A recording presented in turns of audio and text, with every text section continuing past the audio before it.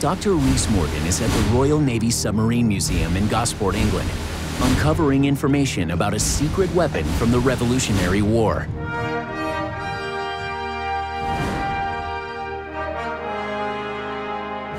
And this is it, the Turtle, the first submersible used in recorded underwater combat.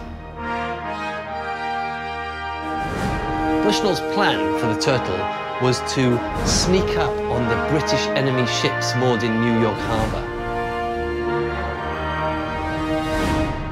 The vessel had lots of weights in it to help it sink into the water, and underneath the base there was a ballast tank which would be filled with water. And the operator, a man called Ezra Lee, would pump the water in and out of the tank to help sink to the right depth.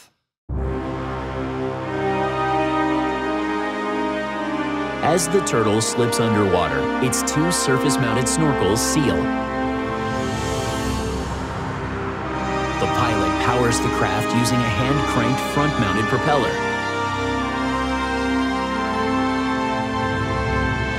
As he approaches his target, he readies the Turtle's weapon.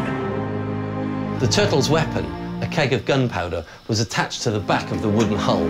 As the submarine silently crept up underwater to the base of the ships, it would be attached by this drill, which would be literally hand-drilled into the base of the ship. Unfortunately for the pilot, Ezra Lee, the British fleet had metal hulls.